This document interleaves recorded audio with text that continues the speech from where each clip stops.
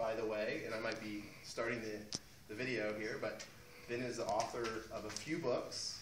One especially cool, part of one of his books called Think Two Products Ahead is the C.R.E.S.T methodology, which is a masterminding methodology, and I'm really glad to have him here to present on it. And I guess a whole other element of this, or maybe combined, is self-learning classrooms.